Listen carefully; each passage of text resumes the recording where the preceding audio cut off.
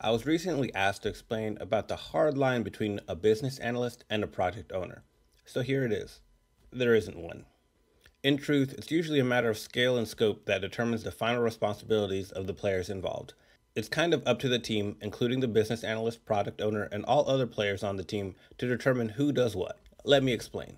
At the smallest scale of a Scrum team, the organization probably has one, maybe two products, and the product owner is fully dedicated to and is the expert on the product's ins and outs. There aren't any processes or stakeholders that the owner isn't intimately knowledgeable about.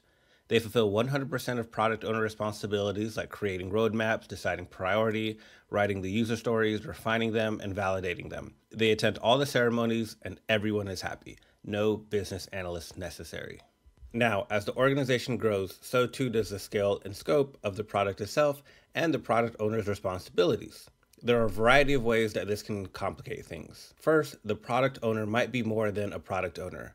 They might own a process or division that might use the software, but that software is only part of their entire picture. They might be responsible for the users of that software, meaning they also manage people. They might also have to make decisions and manage processes that aren't entirely within the software itself.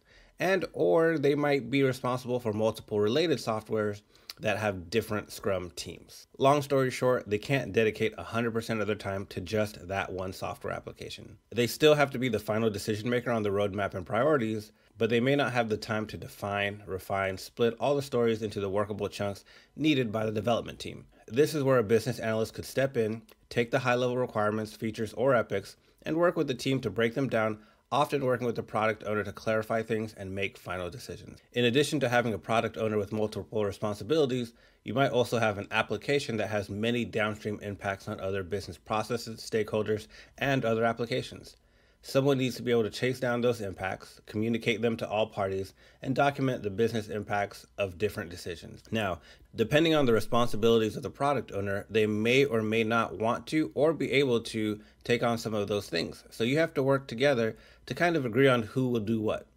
When I work with a product owner, my goal is basically to be their right hand, whether it's breaking down the features into stories that meet all stakeholder needs, helping them make good decisions, or even working as their proxy to speak on their behalf or best interest. The level of trust your product owner has in you is a good measure of how well you're doing your job as a business analyst, and this is true in both Agile and Waterfall organizations. So just to recap, the product owner is responsible for direction and priority, but beyond that, there's no hard line between a business analyst and a product owner. If you are hired to specifically be a business analyst on an Agile team, you are there to help reduce risk by facilitating better understanding of all the moving parts that might be difficult for a product owner given their other responsibilities.